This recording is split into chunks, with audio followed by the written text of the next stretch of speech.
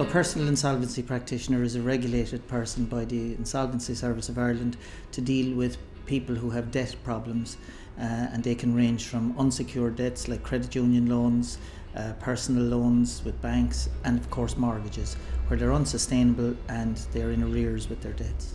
So a PIP, or a personal insolvency practitioner, is a licensed and authorised individual who specialises in dealing with people who are in debt. So debt such as mortgage arrears, short-term debt, long-term debt.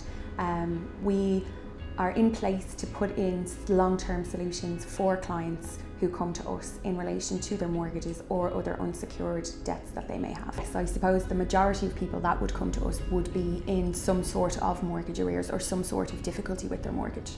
When somebody comes into my office, they're usually very stressed. They have mortgage arrears, they're worried they're going to lose their family home, and I assure them that there is a process, there is a solution to their problems, to their financial problems. To be insolvent, I suppose the major definition is that as your bills fall due, so as your bills come in the door, you're not able to pay them. So you find yourself paying piecemeal payments off bills, you find maybe that you're paying bills late, that you're sacrificing certain things to pay bills, or that you're not paying them at all. So if any of those scenarios apply to you, the chances are that you probably would be insolvent, and one of the solutions is available for you. So if you can't make payments on your loans to your creditors and you're doing restructured arrangements, you don't have enough money every month to meet your financial commitments, you can declare yourself insolvent. So people are very, very stressed when they come in, and usually it's just probably the most worrying time in a person's life. It's a huge worry for people, especially if they have families, they have young children, if they are in difficulty paying their mortgages, especially if a creditor, a mortgage provider or a bank, they've taken some legal action against them. That's when the intense worry starts to set in. People are then at risk of losing their homes.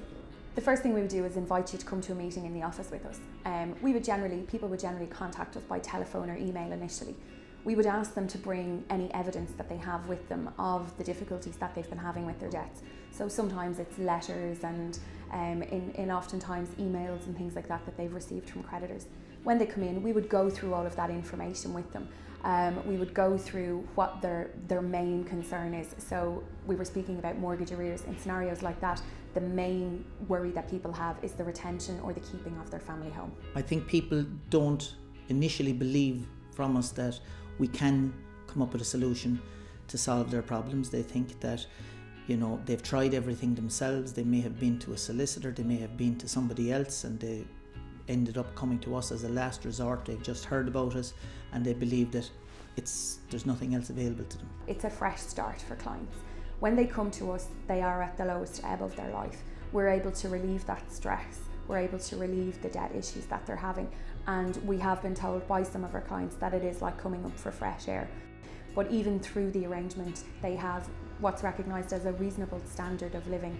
They're looked after first, their families are looked after first, their mortgage payments are prioritised, and that they actually find they're having a higher standard of living than they were previous to contacting a practitioner or getting involved in one of the insolvency scenarios.